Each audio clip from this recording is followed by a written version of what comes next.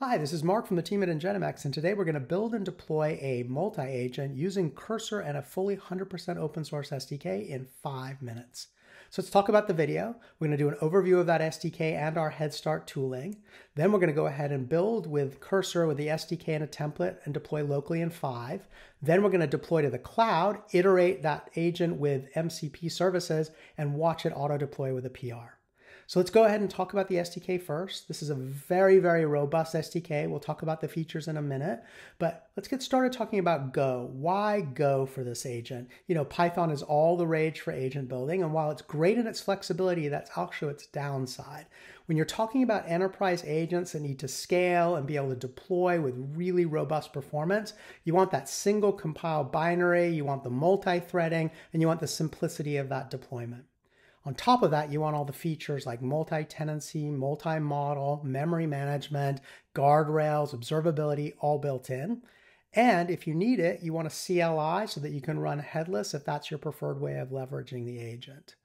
Lastly, a full SDK always needs to have lots of examples, and these examples are available to you and in the templates in our Head Start program. So let's go ahead and get started and talk about that Head Start program where you can actually download these templates. It's a free account. You can either download them or launch an agent right onto the agent GoGo cloud and get a really quick start at seeing what your agent can do while deployed in a public URL. So this is very, very powerful. It has a default UI with it. Really great for iterating. So let's get started and first download that template and go ahead and leverage that in Cursor. So we're going to go ahead and log into our free account. We're going to choose a template, and then we're just going to simply click Download Zip.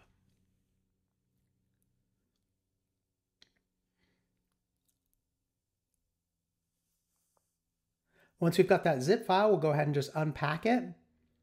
And then we can open it up in our Cursor. And there we have it. So now, as is typically the case, we're going to start out in plan mode and just let the IDE understand what our project template is and how the open source SDK supports it. So this is always a great first step when leveraging SDKs.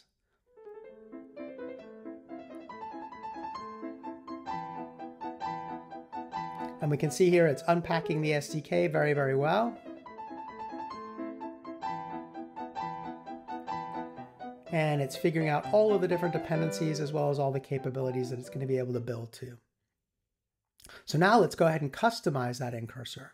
So I've gone ahead and picked a simple use case here where we're just going to check a web URL for downtime, maybe impacting our particular service. So we go ahead and put that prompt in there and we let Cursor do its thing, trying to assess how it's going to build out that agent as a plan. And once we're comfortable that we've got that plan, we can go ahead and just click on build and it will leverage that SDK and build out all of the necessary components for us. Now, depending on your IDE, you'll notice that it might ask you some functional or theoretical questions, and it's up to you to decide how you want to build out your project. We've gone ahead and speeding this along a little bit so that you can just see the outcome of that interaction. And we're all done, but we need to get our runtime prereqs in. So we're going to download Go locally if you don't already have it. And we're also going to make sure that we have an API key from whatever our chosen LLM is and go ahead and export that in. Again, all those directions are in the SDK. Once we've done those steps, we can go ahead and just do a simple run from the Cursor terminal and we get our URL and we get our default UI and we can just double check that everything's there. And let's go ahead and just do a simple check against the requirements we had for our agent. List the top 10 US services that might be down, perhaps that were impacting our own service. And you can see it's gone ahead and replied that back. And this is a very simple example. We would obviously want to iterate more on that, but it shows us that it works. So now let's go ahead and do the same thing to the cloud and get a little bit more complex with an MCP service. So first, we're going to go into Agent GoGo, choose our template, but this time we're going to go ahead and launch the agent to the Agent GoGo cloud. And we'll simply give it a repository. The first time that we integrate, we're going to use GitHub, and it is going to require us to integrate. It's a very simple step. But once we've done that, we just provide a repo name, and it'll go ahead and launch the process for collecting the template, adding it into our GitHub repository, and setting up Argo CD to auto-deploy that to the Agent GoGo cloud. And we can see here in just a matter of minutes, we've got everything down to being provided that URL. And we can go ahead and check on our agent list. And there we have it. We've got our agent, and we can just click through and take a look at that default template and make sure everything's running. And there we have it.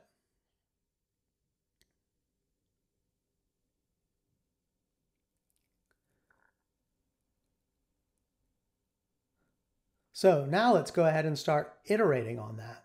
We're going to go ahead and open up that same Git repository, but in this case, we're going to do a more complicated story. So I started in ChatGPT and asked, hey, I want to go ahead and set up an API checker, found out I can use Postman for it, went and researched that MCP service, got myself a free account API key, and now I'm going to go ahead and open up that template in Cursor and teach it a little bit about what I want to do. So all I have to do is open up in my local Git desktop app, and I'm going to open up Cursor from there. Now, of course, you can leverage branching or whatever you want, but we're going to start with that same planning step to learn the project and the open source SDK behind it.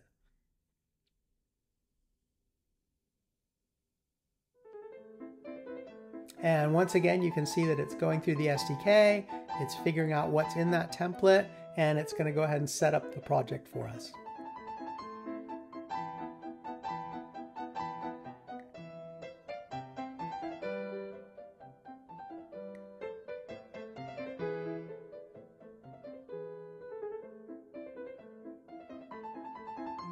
And here you have it. It's going ahead and parsed apart all of the different capabilities and all the things that it'll want to fill in as it builds out an agent project for us.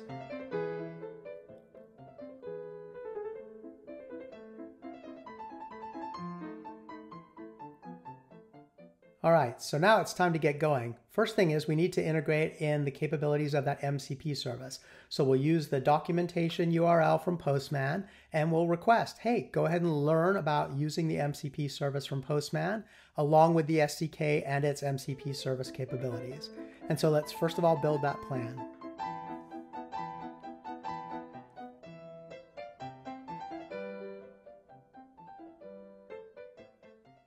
And once we've got that plan and we're comfortable that it's got all the capabilities we want, we'll build that out.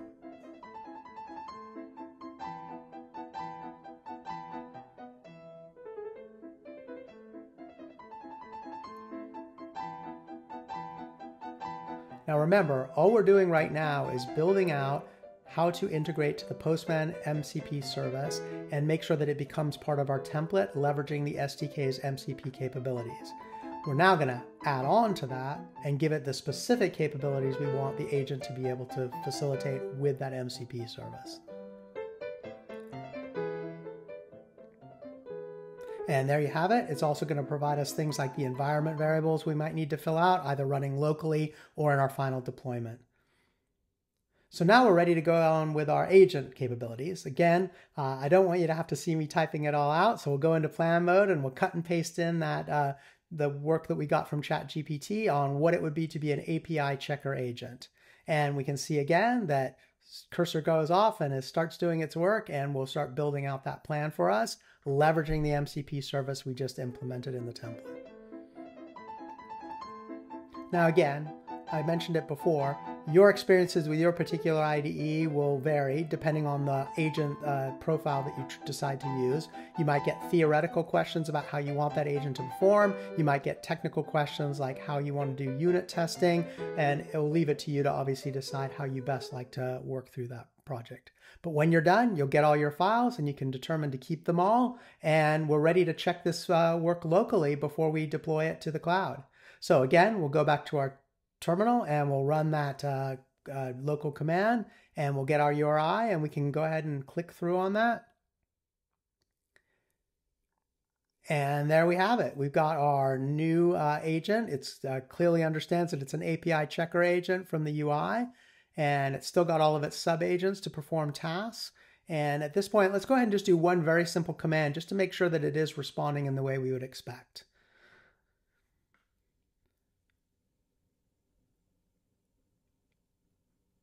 And there we can see that it does seem to understand it's an API checker. Now we probably do a lot more local testing, but for now, let's move on to deploying to the cloud. And that's as simple as just committing our changes into the repo. And we'll see now in our Git repository, we've got the pull request. We can go ahead and merge that PR into our repository, and that will kick off our agent GoGo Argo CD flow, which will allow the agent on the cloud to be automatically updated with that PR merge. And there we can see the PR. And here we can see the process of it being pushed through Argo CD onto the cloud. Now we've speeded this up a little bit for you because we don't want to sit and watch for 2 minutes, but really this is a very fast process and you could do it quite readily. So let's go ahead and check out our outcomes here. We're going to go back, but first let's take a look at this sample app we've set up just so we can really check this. This is a streaming service with a very simple Swagger API set. That way we can check that our API checker really does function as we intended. So we'll go back over to Agent GoGo, enter back into our agent UI. We can see that all the same things we saw locally with the API checker, and we're going to go ahead and just throw a couple of commands at it. First, let's just check and see if it knows what it can do. Yep, looks good to us. So let's go ahead and actually test against that sample application I was just talking about, and we'll check a particular URL.